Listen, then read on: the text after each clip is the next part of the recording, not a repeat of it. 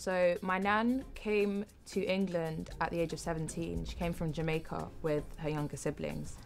And she's part of quite a big family.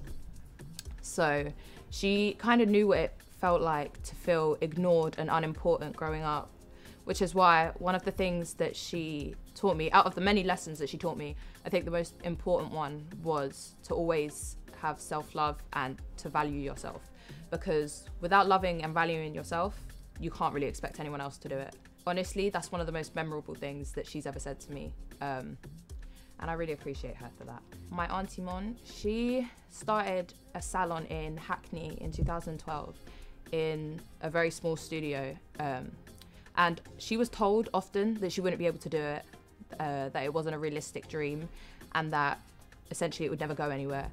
But over the years, she proved them wrong and moved her salon to East London, and it's quite successful. She showed me what it was like to work for your dream and to work smarter, not harder, in a society that isn't really designed for people like us. She taught me that you aren't defined by people's opinions of you, but your opinion of yourself, and that with that belief, you can get wherever you want. They make me very proud, so I want to make them proud, because they are two of the most powerful people I've ever met.